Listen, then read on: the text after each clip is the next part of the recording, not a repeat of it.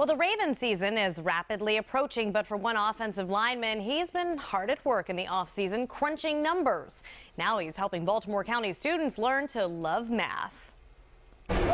From the gridiron length of the kick to the classroom, 64 yards. John Urschel isn't just an athlete, he's a mathlete. A graduate of Penn State, the Ravens offensive lineman and published mathematician decided it was time to head back to school again. I decided it was time for me to go back and get my PhD, and that's where I wanted to be. It's where I wanted to go, and thankfully they had me. I was there this spring starting my PhD, and I've never been happier. Now, as a spokesman for Texas Instruments, Urschel is teaching summer school students at Franklin High the importance of number crunching through a program called STEM Behind Sports, where students do cool calculations like tracking the flight of a field goal. If you kick 90 degrees, the ball's going to land right down on you. It's going to hit you in the head. I know he's busy, and he's a football player and he has a lot to do, and I like how he can take some time off to come talk to kids like us.